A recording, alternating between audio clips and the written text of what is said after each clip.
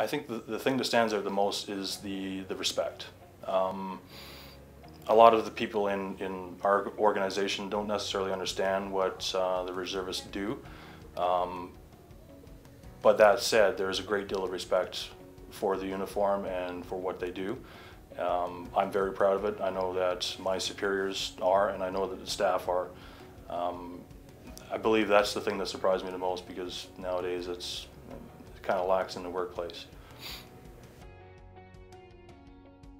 My employer supported me by allowing me to deploy to Afghanistan, Operation Lentis for the Calgary floods, exercises. I'm allowed to leave early.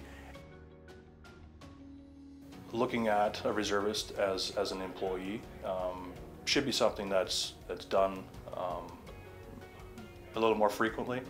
I believe there's a lot to gain from it. These individuals are extremely dedicated, hardworking, and I would again strongly encourage any employer to seek a reservist.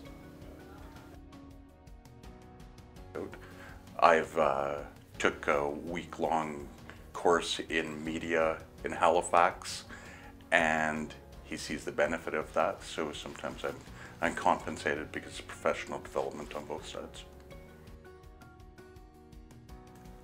The biggest part I'm proud of is when I joined the Canadian Armed Forces in the early 90s, the economy wasn't that great. I was making very low income.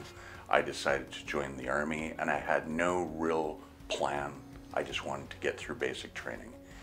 Quarter century later, I had no idea I would ever accomplish the things I've done, see the things I've seen, the places I've been to, and how it's helped me in my civilian career. I would not have the job I have if it weren't for the Canadian Armed Forces. Overall, it's been a great experience, and I believe the company and the reservist have benefited greatly over the years.